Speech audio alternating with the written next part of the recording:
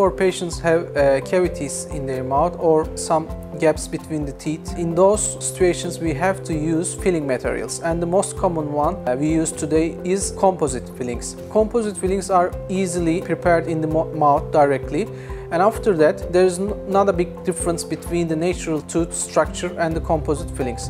But if the composite fillings are in the interproximal areas, the patients have to be more careful, since only brushing doesn't help to keep clean all the surfaces of the teeth. We recommend our patients to use flosses or interproximal brushes.